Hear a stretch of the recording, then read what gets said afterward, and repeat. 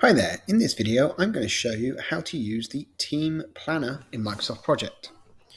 So you can see I have a very basic schedule. You get some tasks here and they've been linked together in some instances, not in others.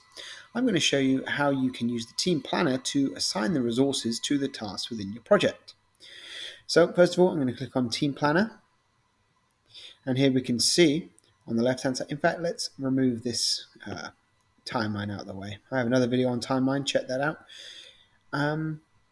We have our resources on the left hand side, Tom, Dick and Harry. They have been already previously built out for me just by inserting the names within the resource sheet view, which allows me to take the tasks that I have and you can see how they're forecasted over time. So I kind of like this view because you can see the days of the week, the weekends, days, etc., so on and so forth. And you can see how they are going to lie. And in fact, you can pull this up so you can see better.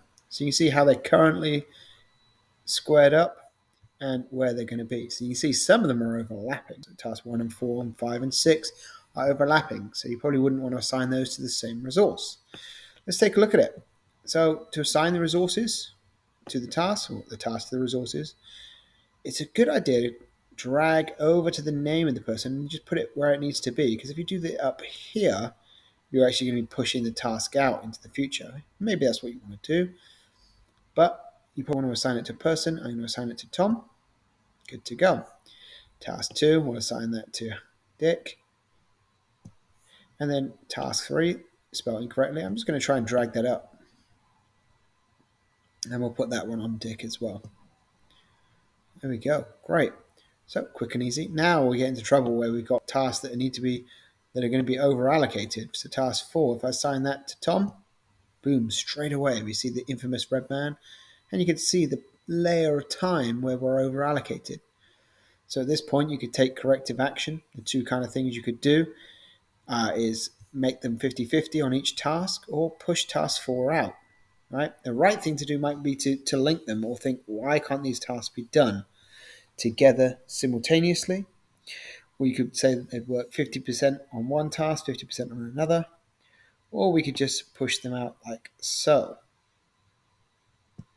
Now, the downside of doing that, if I click on task 4 and go back to the Gantt chart view, we'll see that that task now has a constraint. So when you manually push a task out, even in the Team Planner, it's got to use a constraint to push that date out to start on the Monday, whereas we probably should have linked it to task 1, then it would have done that. So avoid moving the tasks around in here because you will apply constraints to those tasks, which means that, if we were to assign this task 2 now, instead of to Dick, we put it on Harry, it still can't be done before the Monday, which is not right. Obviously, now we could drag it back, but it already has a link on there, so it's not allowing us to do it. All right, so task 4, I could do the same thing, put that on Dick. Again, it's not going to allow us to do it because it has a scheduling constraint. Task 2, not going to allow us to do it because it is linked to a task, so it's not going to allow us to do it. So you can see the two differences. Task 4, task 2, same result. You cannot move them around.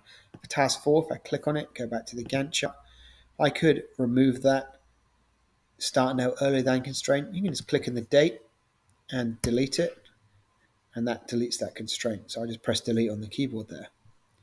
Back to the Team Planner. So the nice thing about this is you can see as you assign people what's going on, what's kind of a preview. Oh, task 2 is going to be overlapping there. Maybe I'll put that one on there and move task 2 up to Dick. Good to go. Task 6, who's available? Well, no one's going to be available for that one. Probably need to think of another resource, or maybe there's some kind of dependency, or I could level it out somehow. But, what I'm going to do is just assign it to Tom.